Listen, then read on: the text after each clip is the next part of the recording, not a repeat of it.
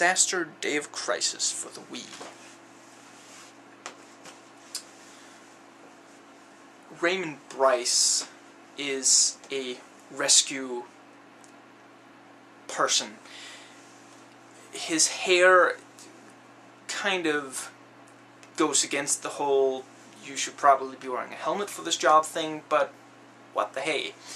He loses a partner as they are trying to rescue people from an erupting volcano, and years later he still hasn't been able to go to the sister of this deceased partner and tell her what happened.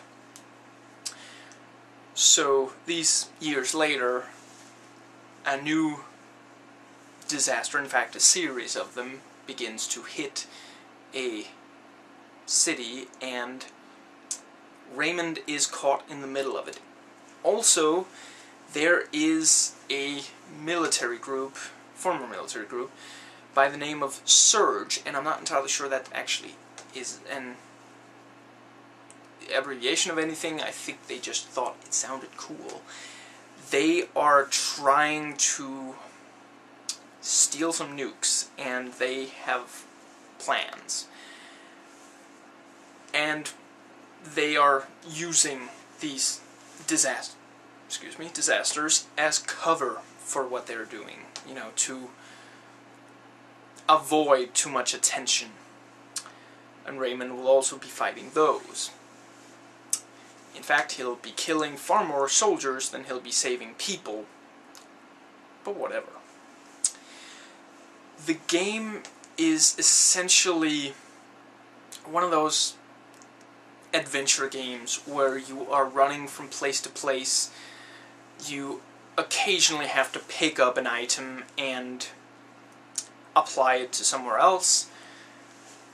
You know, there might be like little tasks where you have to press a key repeatedly in order to get past an area.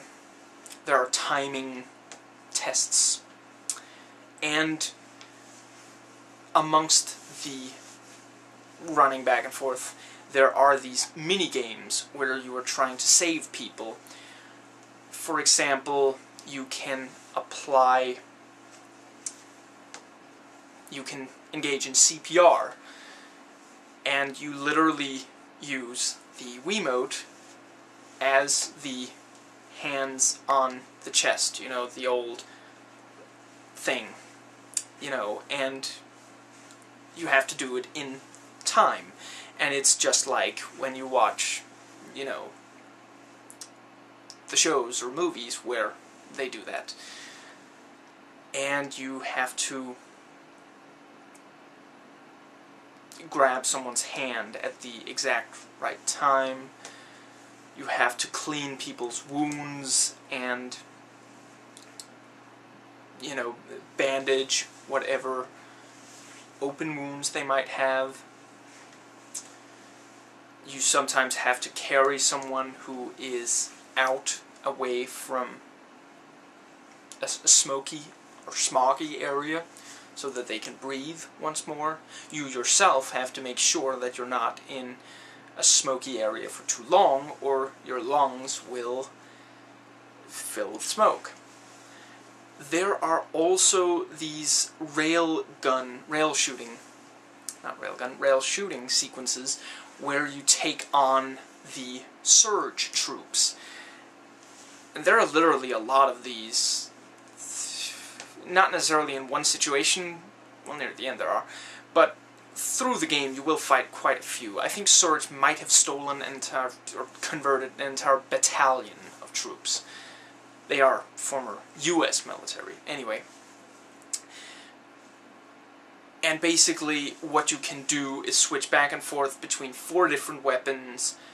You can take cover, aim, shoot, and reload. And you of course aim by pointing the Wiimote at the screen.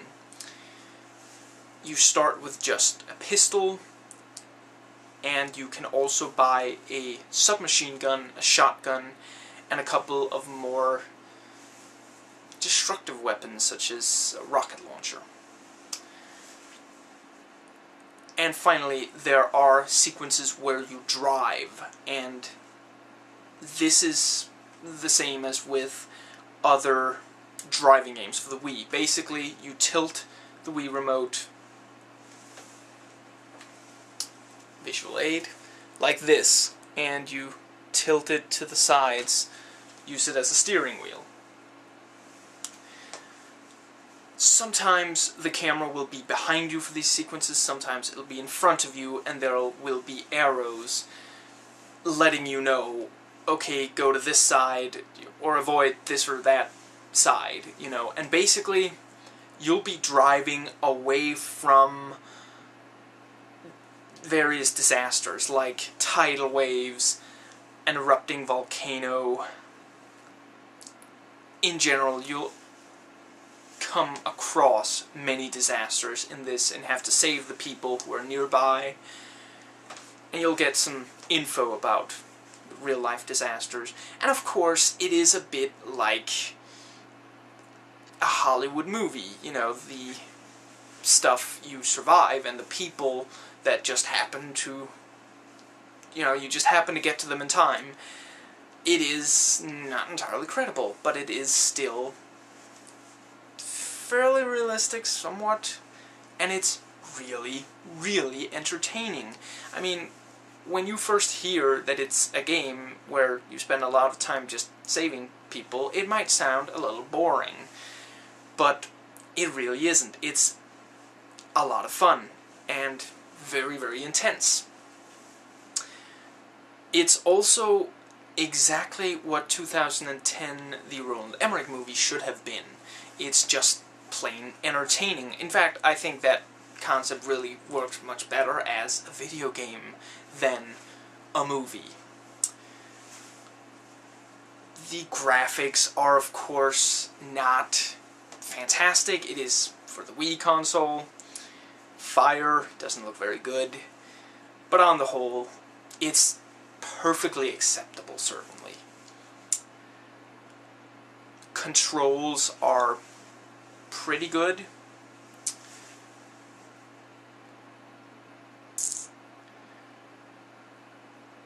The level design is nice. It is essentially linear, but it doesn't really feel like it. You feel like you are in this city that's being hit by a barrage of disasters.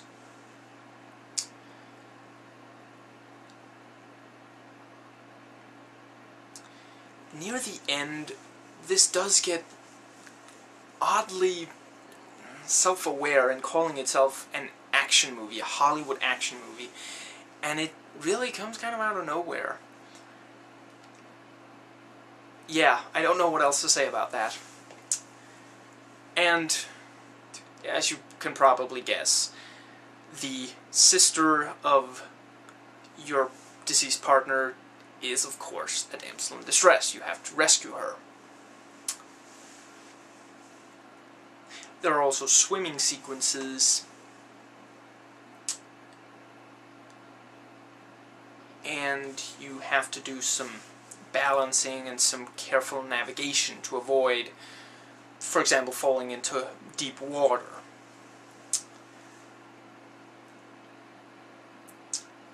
I think that is about what there is to say about the game.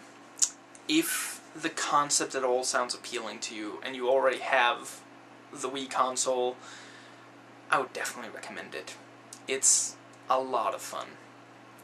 The driving can be frustrating at times. It sometimes seems like the car really isn't that interested in doing what you want it to do, reacting when you want it to and when you need it to, but on the whole, it is definitely worth it. There is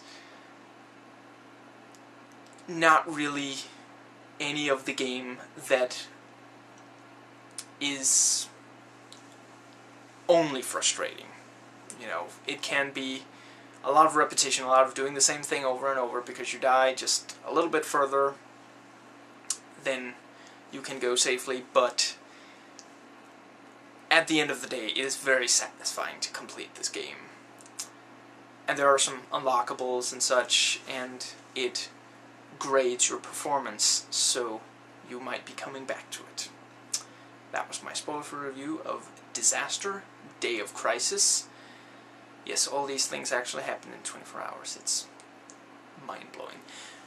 I hope you enjoyed it.